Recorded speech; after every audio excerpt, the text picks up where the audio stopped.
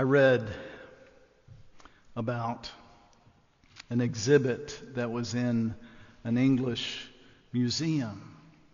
It was one of those interactive exhibits. They put out a Bible and opened it up and put some pens and pencils next to it and invited people to write whatever comments they wanted on the words on the pages of the Bible. And you can imagine there were some very negative things that were written on those pages. Very vehement, very angry, against God, against God's Word. It was, I won't go into details, but it was not pleasant reading when I read those comments. And yet, you and I were called to read God's Word.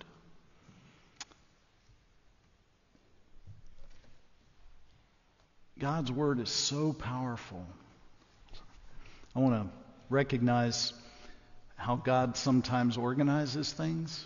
So earlier this week, as I was preparing this message and praying, I felt moved to talk about the Bible. Unbeknownst to him, Butch Hedgepath sent me a link to a podcast by Francis Chan on the Bible and the Sacrament of Holy Communion. And I listened to about half of the podcast, and then I ran out of time, had something else to do. But it resonated with me and moved me deeply as he spoke so powerfully and eloquently about God's Word. And then in today's Anglicanism class, the chapter they were studying was on the Bible. So it's interesting how God brought it all together this week. In today's gospel lesson, Jesus delivered and healed this man who was mute. And then, of course, he was accused of being a devil himself, and that's why he was able to deliver this man. But Jesus taught them the truth.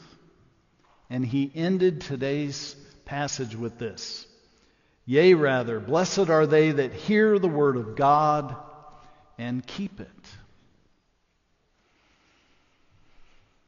Blessed are they that hear the word of God and keep it. There's three things in there I want to point out. Number one, that we are blessed when we read God's Word. And I could go into details about that. But just know this: as you read it, God moves in your life, and you are blessed. Hear the Word of God. Now, obviously, he's talking about hearing it being read. In those days, the Scriptures were read out loud in the synagogues and meeting places because not everyone had copies of the Scriptures like we do today. So hearing the Word of God can also mean reading the Word of God. And if you're an audio person, you can hear the Word of God read to you. And then finally, and keep it. And other translations say, and obey it. Those three things work together to bring about God's purposes and plans for our lives. That is how powerful God's Word is. This is not just a book. As I told the children, it is God's Word. Now here's your quiz. What did we learn from the story of Noah this morning? I'm just kidding. All right. But just that little story, we glean those nuggets I shared with the children this morning. That's just one example of how God's Word can speak to us, even in these wonderful stories. But if we read the epistle again this morning, if you go home and read today's epistle, you'll be struck by how powerful that is in God saying, these are things that are not supposed to be part of your life. These are sinful behaviors that should not be part of a person who calls himself a Christian. And that's a powerful thing that the Word of God does in our life. It's one of the things it says. 2 Timothy 3, all Scripture is God-breathed and is useful for teaching, rebuking, correcting, and training in righteousness, so that the man of God may be thoroughly equipped for every good work. So much is in there, I don't have time to go into it, but the Word of God touches our lives if we spend time with it. It teaches us, it rebukes us, it corrects us, it trains us if we spend time with it. And then Hebrews 4:12 and 13, for the Word of God is living and active, sharper than any double-edged sword. It penetrates even to dividing soul and spirit, joints and marrow. It judges the thoughts and attitudes of the heart. Nothing in all creation is hidden from God's sight. Everything is uncovered and laid bare before the eyes of Him to whom we must give account. That verse is particularly appropriate for the season of Lent, is it not? Where we focus on repentance and examining our lives so that the sin that is within us and that we are doing, God can speak to us and help us to say no to that and move into a more righteous kind of life, a life of love, as Paul so eloquently put it in today's reading. The thoughts and attitudes of the heart. What a great phrase. As we read the Word of God and allow it to speak to us, it gets us all the way in, as deep as it possibly can go, into the center of our very being.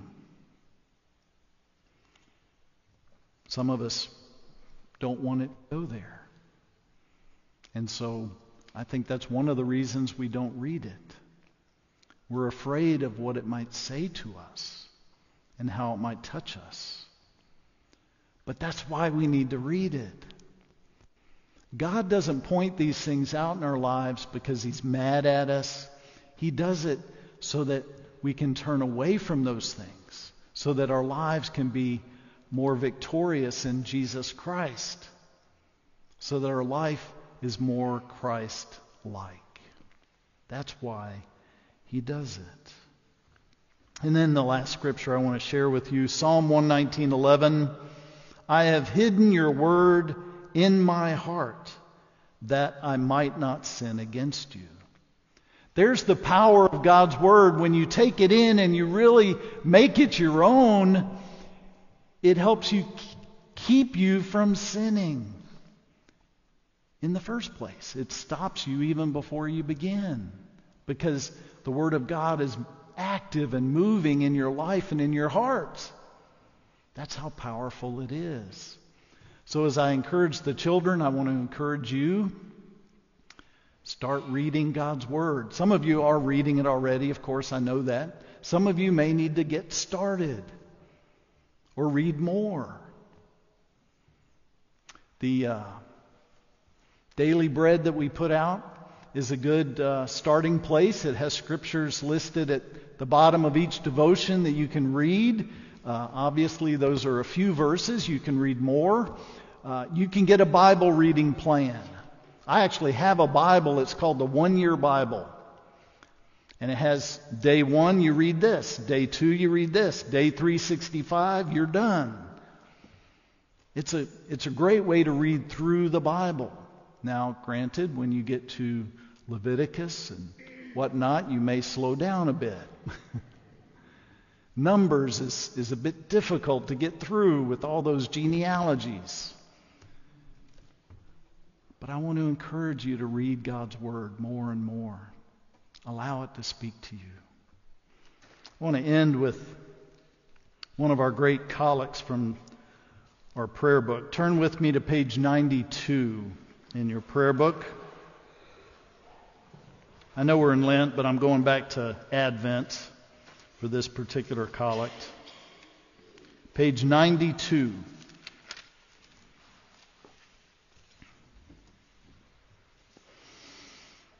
The collect for the second Sunday in Advent. Let us pray this together.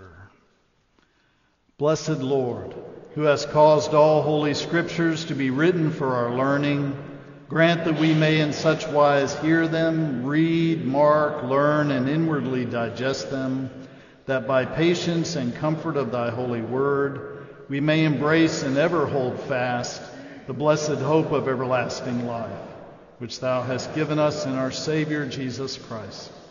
Amen.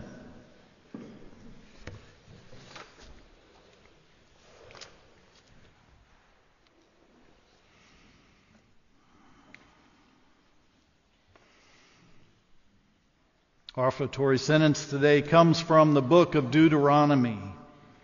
Ye shall not appear before the Lord empty. Every man shall give as he is able, according to the blessing of the Lord thy God, which he hath given unto thee.